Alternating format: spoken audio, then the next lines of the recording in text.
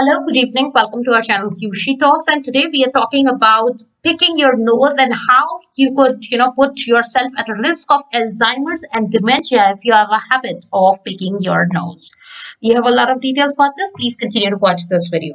Picking your nose might seem harmless and gross, but new research shows that it might have some devastating consequences, according to press release published by Griffith University on Friday.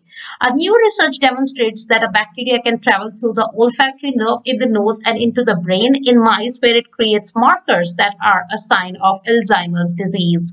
More specifically, what the team found was that Chlamydia pneumoniae used the nerve endings between the nasal cavity and the brain as a direct path to reach the central nervous system. The cells in the brain then react by depositing amyloid beta protein, which is a key precursor to the development of Alzheimer's disease. The findings are in line with previous research on the matter. So now let's find out how picking your nose is related to this. To lower the risk of developing late onset of Alzheimer's disease, St. John recommends avoiding certain activities like picking your nose and plucking the hair from your nose are not a good idea, he said. We don't want to damage the inside of your nose, and picking and plucking can do exactly that. If you damage the lining of the nose, you increase how many bacteria can go up into your brain.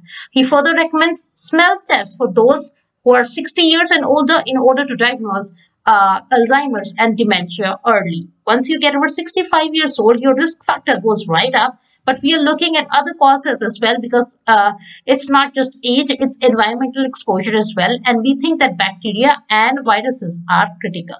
So that's what the recommendation is. I hope you've liked the video and it was informative. Thanks for watching us. You have a wonderful day ahead.